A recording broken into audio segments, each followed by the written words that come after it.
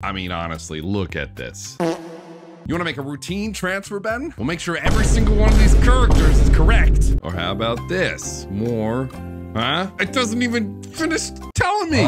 We are, of course, talking about how nobody knows what any of their transactions do on their hardware wallets. And I know this because a lot of you crypto natives will get this to show up on your hardware wallet without any clue what it does, and you'll sign it anyways. Crypto isn't ready for retail because even crypto isn't ready for crypto. And it doesn't matter if you've got Bitbox, CipherRock, OneKey, Ledger, Keystone, Tangent, Grid Lattice Plus, Ngrave, Trezor Model T, Trezor Safe 5, SafePal, Burner. I even bought freaking Solana phone with a seed phrase built into the damn thing. The one with the best UX is the Grid Lattice Plus because it decodes most transactions, but if you have a complex transaction, first off, you gotta lift it off the ground because you gotta be a freaking power lifter to lift it, and this is what it gives you, which isn't too bad because it decodes some of it. However, approve that, buddy. By the way, if a single character is off, you lose all your money. Oh yeah, and there are more pages with that, by the way. Look at that. I got so many hardware wallets now, I literally cannot hold them all. Son of a bitch.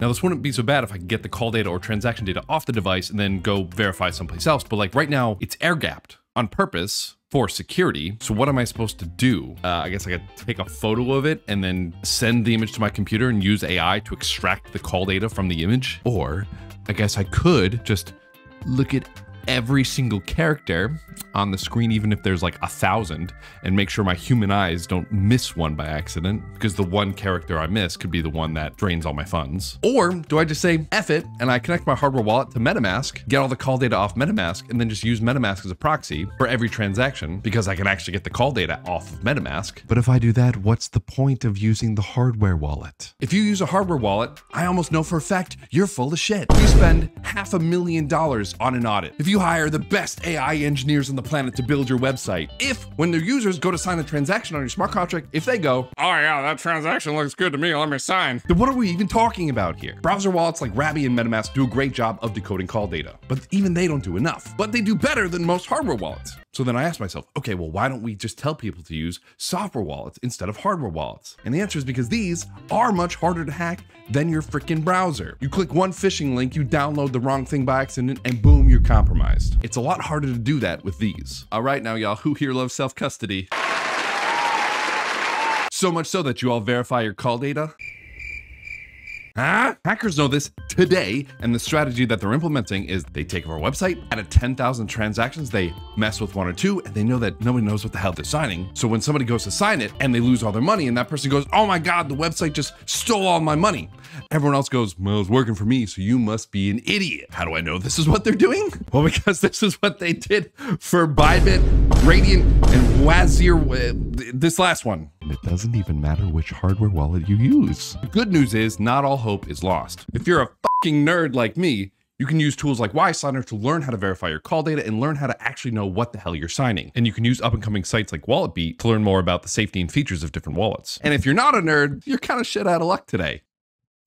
However, there are some fantastic discussions going on in the ETH Magicians forum about spinning up QR codes, hashing the call data. I highly recommend you jump into it because I think the QR code solution holds a lot of water. And other tools like Swiss Knife and Safe Utils have come up to make non-technical users' life a little bit easier. And I know I'm giving all these wallets a lot of shit, but I also understand it's really difficult to build a hardware wallet. And I know a lot of these people are working diligently to solve the problem. Ledger, for example, has a whole EIP called 7730, which they're trying to implement. Grid Lattice Plus does a decent amount of nested decoding call data. And you can see a lot of these competitive teams actively trying to solve these problems together, which is awesome to see. But for the foreseeable future, we're going to continue to get hacked until we start taking this more seriously. So here's what I want you to do. The next time you sign a transaction, or the next time you have a conversation with somebody who signs transactions, ask them two questions. One, do you use a hardware wallet? And number two, why are you so full of shit and you don't verify your call data on your device? Because I promise you they don't. I feel like I'm the only dipshit who actually does that. And then number three, ask them, since you're so full of shit, why don't you join the discussions in the Ethereum Magicians forum so that we as an industry can come to a solution to make this a lot better? Because until this is solved,